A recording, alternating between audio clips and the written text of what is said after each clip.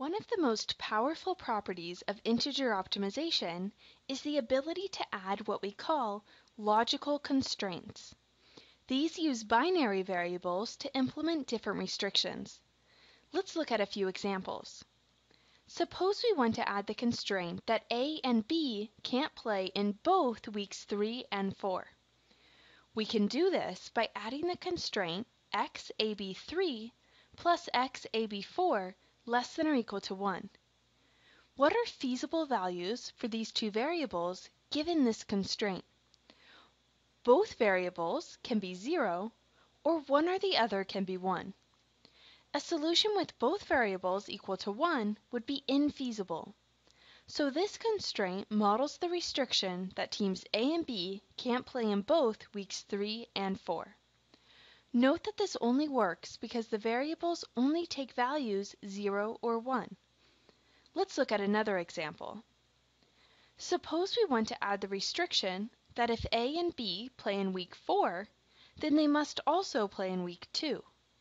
We can do this by adding the constraint xab2 greater than or equal to xab4.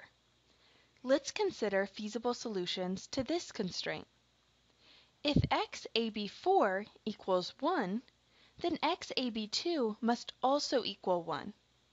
But if xab4 equals 0, then xab2 can be equal to either 0 or 1. So this constraint exactly models the restriction we wanted. Lastly, suppose that teams C and D must play in week 1 or 2. They can't play both games in weeks 3 and 4. We can model this constraint with xcd1 plus xcd2 greater than or equal to 1.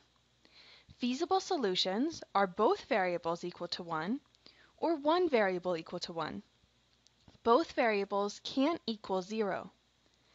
These are just a few examples of logical constraints that we can implement using binary variables.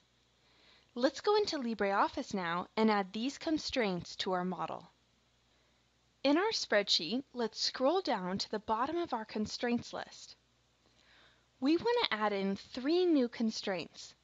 The first is that teams A and B can't play in both weeks 3 and 4. The second is that if teams A and B play in week 4, then they have to play in week 2. And the third is that teams C and D have to play in weeks 1 and or 2. So to add the first constraint, our left-hand side should be equal to the sum of the variables for A and B in weeks 3 and 4. Our sign is less than or equal to, and our right-hand side is 1.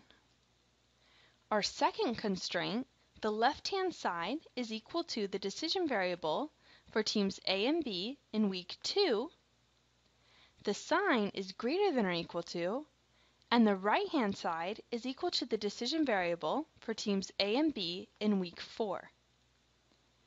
For our third constraint, the left-hand side is equal to the decision variables for teams C and D in weeks 1 and 2. The sign is greater than or equal to, and the right-hand side is 1. We can see here that our current optimal solution violates every single one of these constraints. So let's go ahead and resolve our model to get a new solution. So go to the Tools menu and select Solver. Now let's add in our new constraints.